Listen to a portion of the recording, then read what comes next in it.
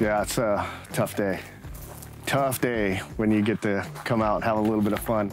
All right, got my R500. I got a new toy for that. I'm holding the instruction manual to this new turret scope I got for my R500. So that's our goal for the day, is sight this thing in. So I've mounted the scope. I took off my 100-yard scope that my R500 came with, the illuminated one, popped it off, put the base on, mounted the scope, put a level on the limbs, put a level on the scope, kind of just went through that whole process to get this thing ready to rock. So that said, I read the instructions. I'm pretty curious to have a little fun with this because these are probably some of the best instructions I've read. Truth be told, these are the only instructions I've ever read. No, in all seriousness, it's fairly turnkey in terms of what you're supposed to do with this. So I'm excited. It's got turret tapes. I know how fast my crossbow is shooting. I shot it through the chronograph, my R500 through my chronograph, 498 foot a second. Now, the thing is all chronographs have plus or minus, you know, 2 to 4 foot a second. Mine certainly does. That said, it's important as you're validating these ranges and the tapes that they give you to, you know, set up at 20 yards, which we got a target. I got one out a little bit further distance. First step, our point of aim, and compare that to our point of impact. Get those two to line up at 20 yards, pop on a tape, shoot out to some distance, and see what happens. So seems pretty straightforward. So let's get cracking. Here we go. Okay, I went ahead and loosened the 3 screws that they tell you to do on the turret up here so I can pop this bad boy off. Obviously, lefty-loosey, righty-tighty on the windage, just to get prepared for any kind of measurements. I'm locked, ready. Let's see here, 20.4. So it looks like we need to do a height adjustment for sure. I'm not gonna worry too much about the left and right. Let's pull this bad boy real quick. So again, 20 yards. I mean, what? We got about, it's a 2-inch vein, about 3.5 inches out of center. Not bad. I'm gonna make a quick adjustment on that turret. So what I need to do is I am going to adjust this few clicks. It's actually not clicks, this is buttery, pretty smooth. So I'm just gonna start with that. 12 o'clock in the spot. I wanna make one more little adjustment, but that's quick. Okay, shot number 3 coming up. I'm gonna just bump this in the down direction because I'm hitting high.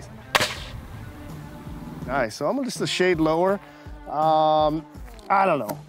I'm kind of splitting hairs. I moved it down about maybe 3/8 of an inch from where I was at before, but that makes sense because when I adjusted that down just a little bit, I just barely bumped it. Move that down about the same amount that I did before. Just a skosh.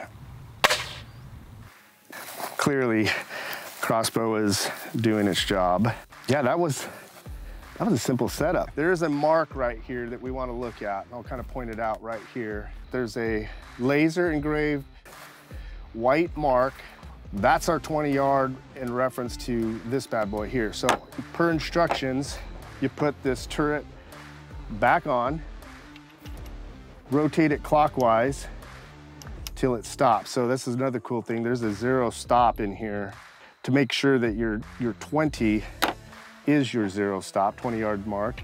So I want to pop it on, rotate it till it stops clockwise, give these 3 screws a quick snug, done. You can see on these sight tapes, there's a row to the right here, which is an indicator of your speed. So as we come down, I know I'm gonna start off with this 498. Wow, according to this tape, I should be able to dial these marks out to 150. Yeah, let's see how well the math lines up here. All right, so here's a good point. There's technically not a 20 yard mark.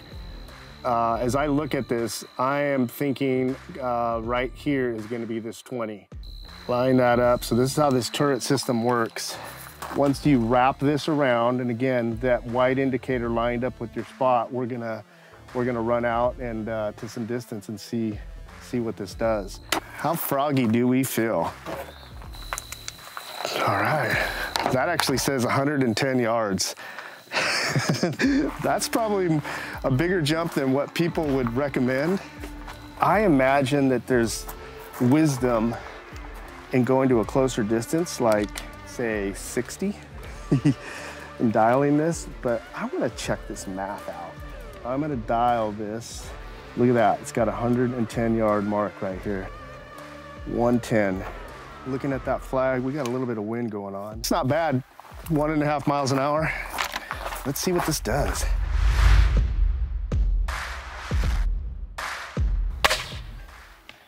Holy cow.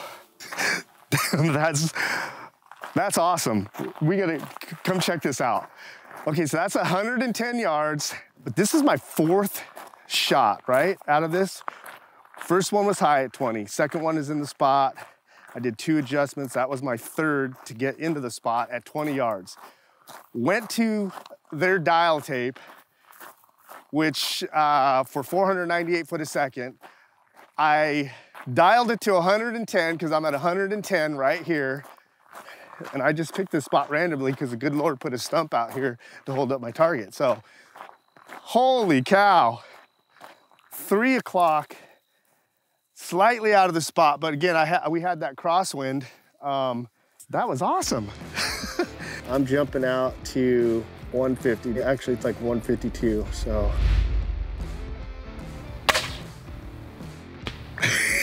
That looks so freaking cool. Well, the drone will be able to tell us. Okay, so my elevation may be a little off on this tape because they're low, but that one was perfectly centered. Oh, I'll take that though. All right, quick summary of what we did today. Objective, take this new turret scope I got and put it on my R500. Kind of made mention about the directions, but I kind of want to show these directions. I don't know, whoever wrote these did a pretty good job. So really, there's 7 steps in the zeroing of this crossbow. Step 1, choose a place to shoot your Ravin crossbow that is safe. Check, we got that. A second step, locate 20-yard shooting lane. Right there, easy breezy. Steady shooting bench or bipod is recommended when zeroing your Ravin crossbow. We got a Caldwell bench here. I actually ordered my Ravin and with their bipod. It works great. So I just literally shot that in a bag off the back. So then you get into the meat of the adjustments. We removed the turret, top and bottom, begin to kind of set our zero. 3 shots at 20 yards was all it took. I was 3-4 inches high the first shot. I was in the spot, second shot, third shot, I made another adjustment, back in the center. I had set another target out there that just happened to be 110 yards, and just because there was a stump sitting there. But what I wanted to do is take the instructions that were provided by Ravin with their scope, this turret scope, and really it says once you set a 0 and you know the speed of your crossbow, which I do, put the appropriate tape on. I did that. We go to 110 yards, first shot, you guys saw it. But again, our objective was to see how quickly we could do it. It was fast. RavinCrossbows.com. Go on there, look at all the offerings they got on their stuff. But yeah, thanks for watching, man. This was fun. And keep a lookout. We're gonna probably shoot some more Ravin products soon.